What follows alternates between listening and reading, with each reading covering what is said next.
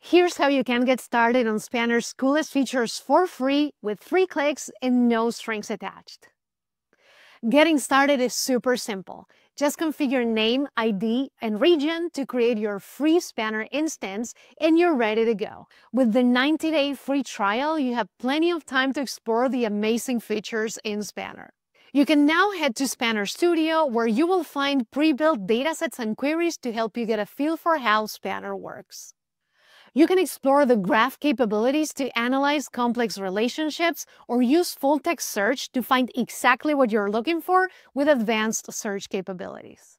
And if you have an existing database or a spreadsheet, Spanner makes it easy to import that too. You can use the Spanner import tool to seamlessly upload your data from a CSV or a dump file from MySQL or PostgreSQL. After a quick import, your own data is ready to be used in Spanner, giving you all the benefits of a globally distributed, multi-model, highly available database. Of course, the import feature is also available in paid instances.